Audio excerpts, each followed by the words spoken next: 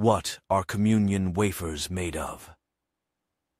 The traditional communion wafers served during Roman Catholic services are made out of two ingredients, wheat flour and water. In fact, during the earliest years of the Christian Church, there was an entire ritual surrounding the process of creating the wafers, beginning with the selection and cleansing of the wheat.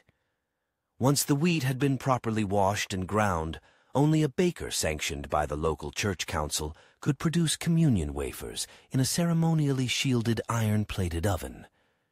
Eventually, certain orders of nuns assumed the responsibility of creating communion wafers, which often became a source of income for their convents. The standard ingredients still remained wheat flour and water, with no seasoning or leavening permitted. The wafers were intended to melt in the recipient's mouth as he or she reflected on the sacrifices made by Jesus Christ.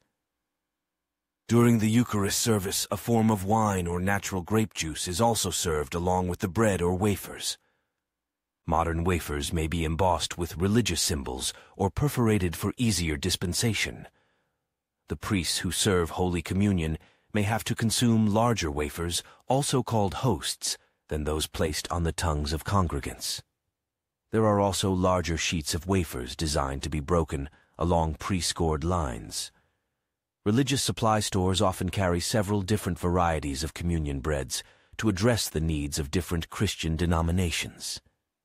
The use of plain wheat flour and water does give communion wafers an air of humility, but some find the bland taste to be very unappealing. Some Christian denominations which observe Holy Communion have opted for other types of bread, such as unleavened pita bread, table crackers, leavened loaf bread, or even flour tortillas. Some manufacturers of communion wafers also offer gluten-free varieties made from soy or potato flour. While acceptance of these alternative breads may vary from denomination to denomination, the symbolism of the bread as the body of Christ still remains. The appeal of communion wafers as a snack food may remain elusive to many of us, but there are a number of places in the world where a form of communion wafer can be found next to pretzels, corn chips, and peanuts. Since these crackers are fat-free by nature and generally free of any unnatural preservatives or salt, they may be popular.